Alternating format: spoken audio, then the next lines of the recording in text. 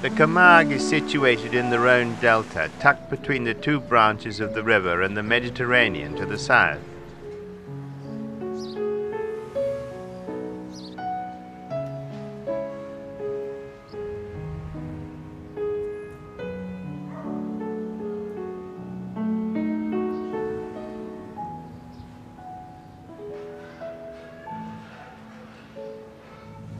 The flat country and lots of water melds itself with the sky. The Camargue's particular character has been forged by man and the river over the centuries.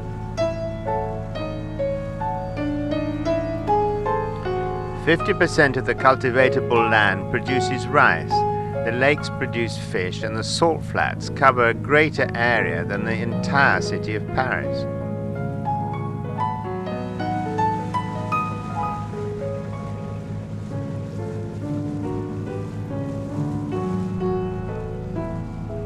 The natural reed is one of the characteristics of the Camargue. The annual harvest is economically important. Bonjour. Good morning.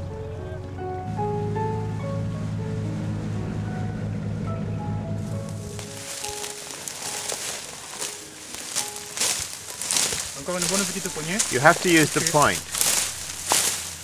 We're coming to the end of the season because you can see the new reeds growing.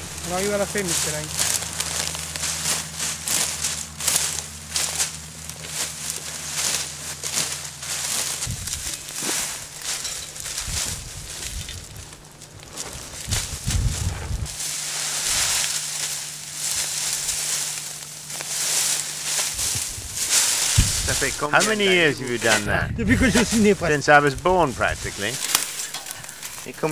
How many packets do you do a day? That depends.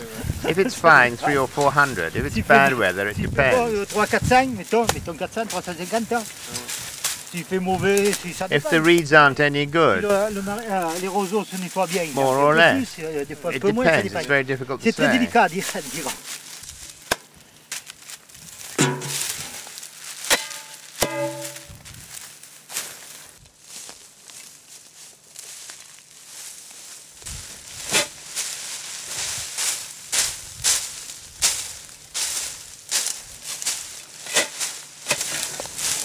How do you gauge the amount for each bundle? Under the arm. I'm used to doing that.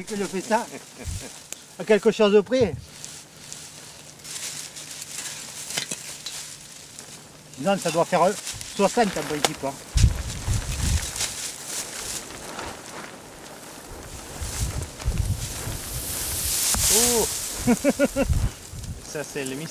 Is that the Mistral? No, no, no. The Mistral comes from the other direction. This is the wind from the sea.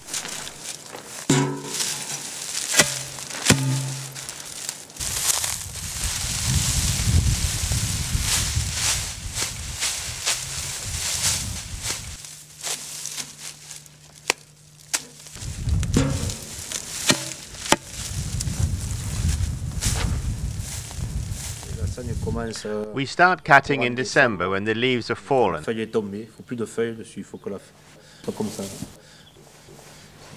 we finish about April the 15th. We go on collecting the reeds until the end of July. Today, cutting the reeds by hand is being replaced by huge machines specially constructed for this kind of harvest.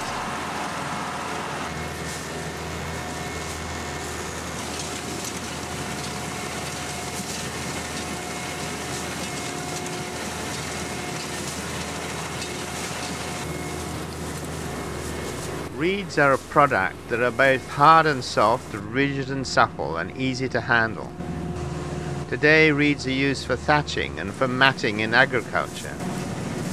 Most of the production finds its way to the north of Europe.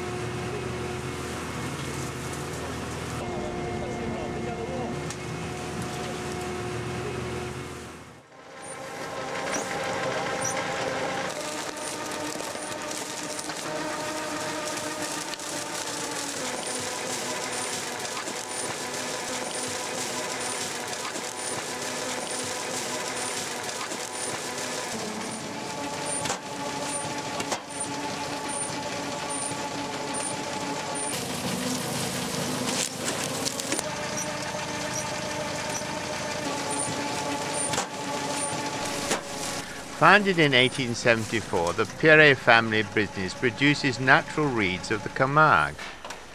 At the beginning they made mats, but went on to make traditional Camarguese roofs, and have developed a large range of other products like beach umbrellas, beach cabins, reed screens, all in the traditional Camarguese style.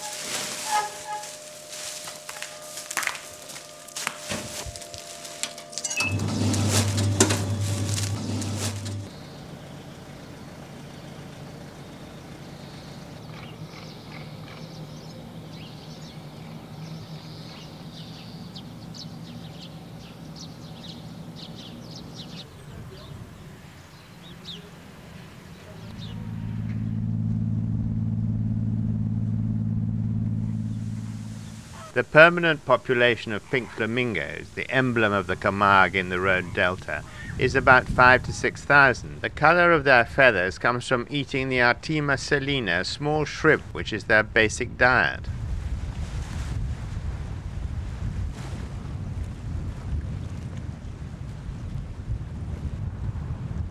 Fishing in the lakes and canals of the Camargue is a very ancient business and is practiced by a handful of professionals. Fishermen can be found on the lakes of Imperio and Malargua and on the edges of the lake of Vacarès. Here it's mostly eels. There are some sons.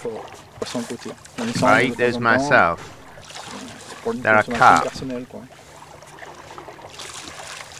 Quelques carp.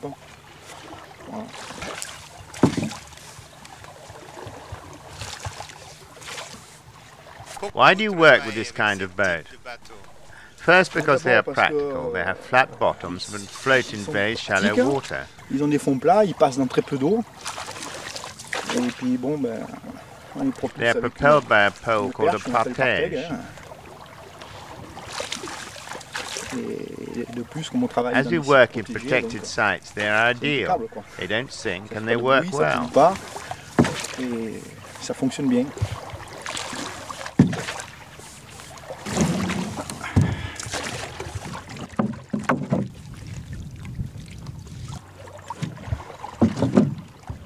You see here we have a net which we call a paradia for catching eels. There are nets attached to a fixed post. The fish are steered in by the wing of the net and finish up in the middle. Ils rentrent dans un cœur que je vais visiter. Je vais visiter la première queue, qui est la queue centrale. I shall go to the central part where in principle there are generally more fish.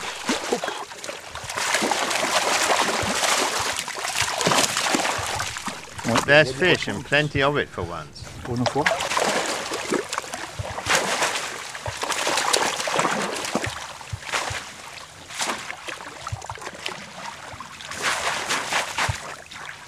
The fish goes in and it's imprisoned. Usually it can't get out.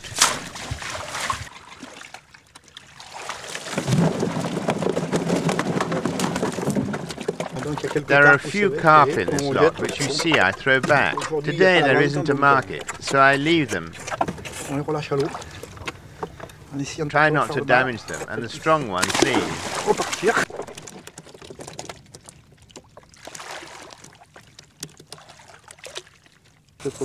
That's a perch. It has a lot of colours.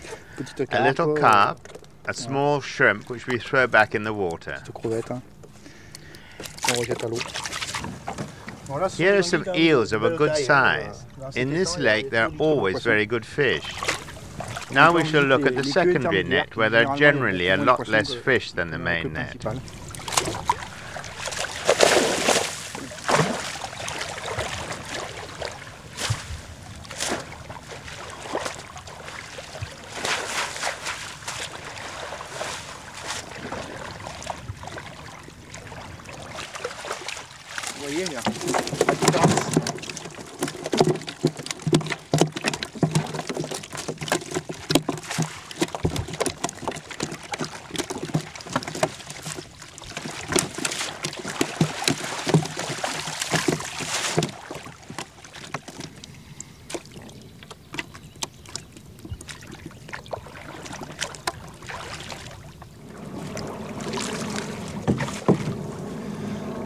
We shall get to the second net. Deuxième filet.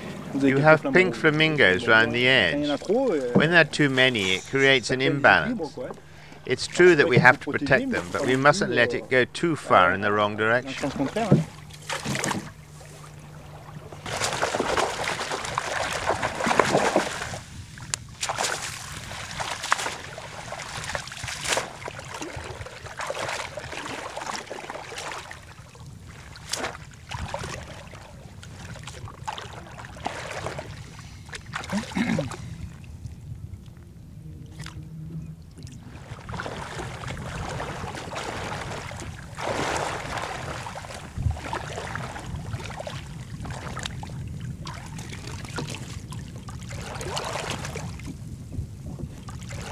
For the last 100 years or so, since they started to canalize the Rhone, they have gradually blocked the freshwater entrances, so the eel culture is essentially regulated today by sluices and pumps, which stops the young eels getting in. Donc tout est géré aujourd'hui par des martilières ou des pompes, et donc ça limite les rentrées d'alevins, quoi.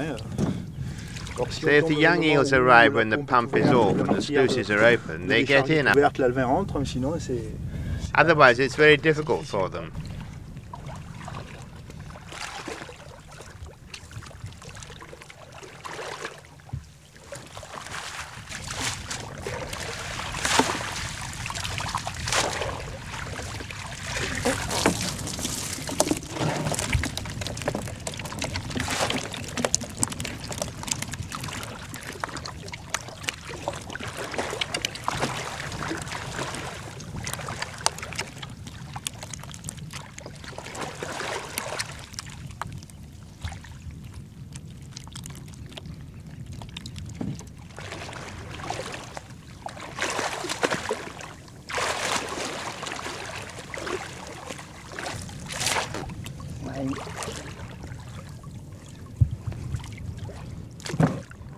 The nets are dirty, so there are fewer fish.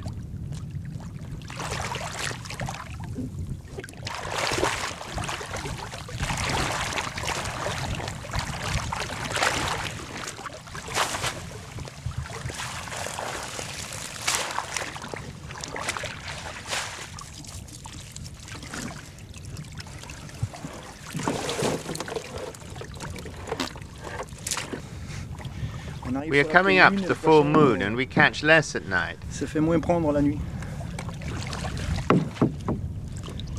More for the fish than the eels. They can see clearly and they pay attention. It's a bit like that in the day. It's a wild fish. They come in as young transparent eels and they fatten in the lakes. And when they've got to the right size in October to November, they try to leave for the sea to reproduce. The best period is the autumn for the silver eel. It's then you get the best fish, when the eel is ready to leave. That's when you get the best fish. October to November, a month and a half. That's the best period for the fish. An average fisherman who fishes eels all the year round, I think, will catch between 3 or 4 tons of eels on average. That's not very much, a bit more depending on the place. So he has to do other things if he's going to live all year round.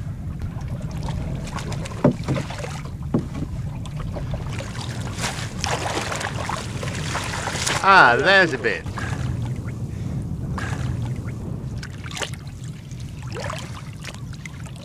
A crayfish.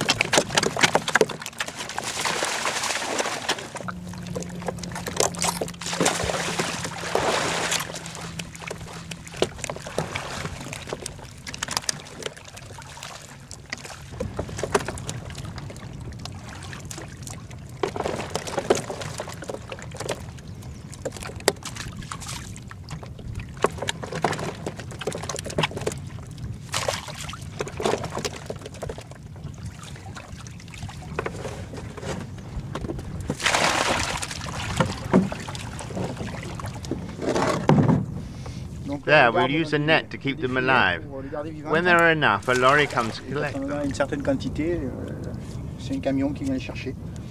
It's vital they stay alive, otherwise they lose their value. Ça vaut plus rien.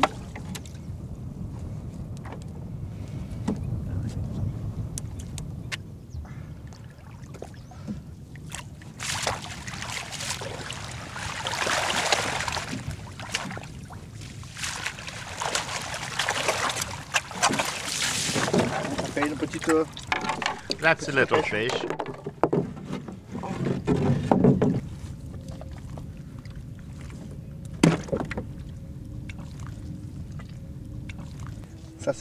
That's very good. I've sorted them into two different lots. Those will be taken for fattening and those will be sold directly.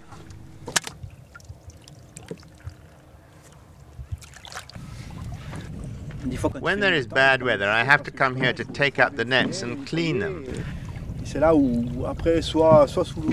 And afterwards, because of the bad weather, I don't have time to catch good fish. One has to work whatever. It's difficult, but somehow one gets there.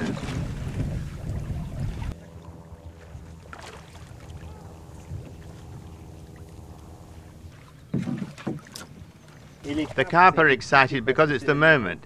It's the moment for reproduction. It's the moment they couple.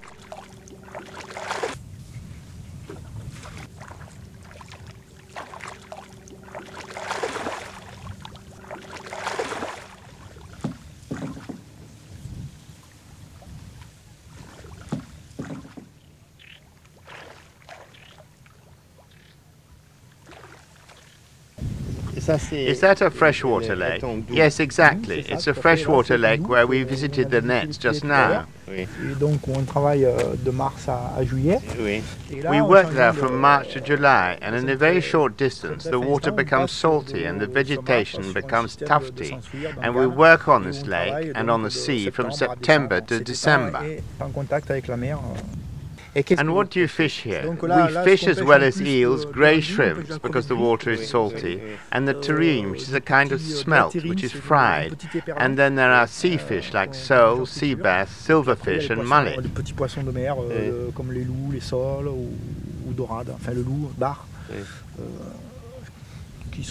There are years when there are more or less. It depends on the exchange between the lakes and the sea. We have a difference in the vegetation here in the Camargue. Reeds, and like I said just now, and tamarisk. And there are huge clumps of saltwort, weeds and essential herbs, which grow in salt water, which are able to absorb lots of water to carry them through the dry months. This type of vegetation is special to this area. It's an extraordinary countryside here. Yes, it's a little odd, and it's an exceptional biotype.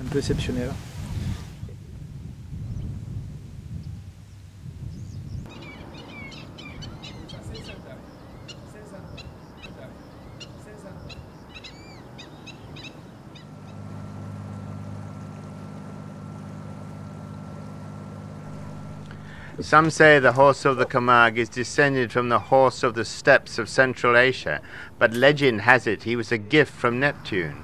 Man's faithful companion, he shares with him the needs of every day.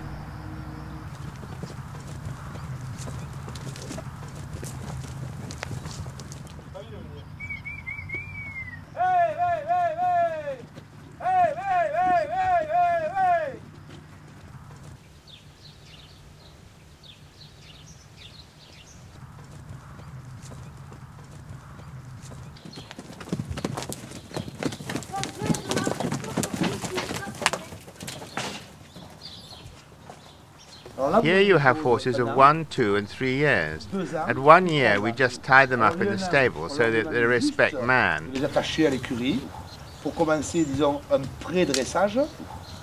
At 2 years we run them with a girth or a little saddle or a thing like that. At 3 years we start to work them with everything. Go, Musepa, you're going to show them. Trot. Trot. Autre. Autre.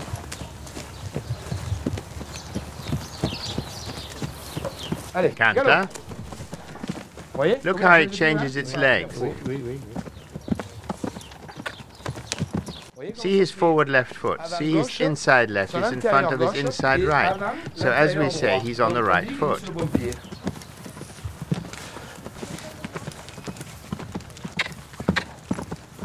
Autre. Trot. Trot. Au pas. Walk.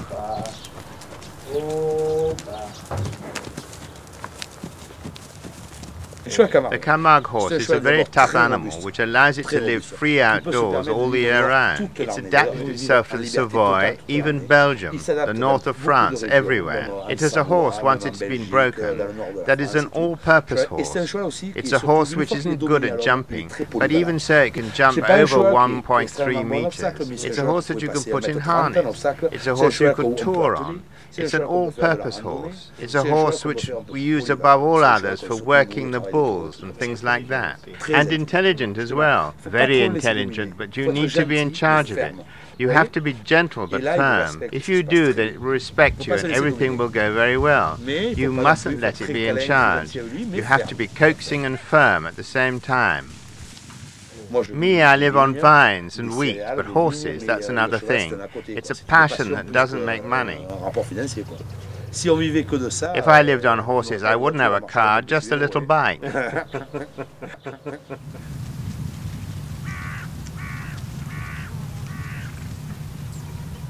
We want to keep the breed as a rustic horse, truly rustic. Outside all the year round. It has no food additives except grass. It's always the earth that makes the animal. If the Camargue horse is like that, it's because of the soil. It has large hooves for walking in muddy ground, a white coat for the sun, and that's been going on for generations. So this is a herd of mares and their foals. They're there only to bring up their foals. This year's foal is waiting to be born. The mares eat what they want. They do nothing else. They look after their foals till they are weaned. In this herd there are mares which are suckling their foals, and there are mares with their foals who will be pregnant next year. 1 year they foal, the next they rest. So they only bring up one foal at a time, one in the stomach, one underneath. So I put the stallions with the mares in the year they haven't had a foal. They are covered and they are pregnant for the next year. We put the mares in the field with the stallions in complete freedom. We do not have the right in the Camargue for artificial insemination or other similar means. We are obliged to leave the stallions free. The stallion is left with the herd. Of course, we leave the mares with the right stallion. Here there are a herd of spring mares, and we put the stallion to work with the mares it wants. But he always falls on his feet, it's nature. Even with the birth of the foal, there's no help from the vet. There's nothing. Often when one arrives in the morning, the foal is born, completely naturally.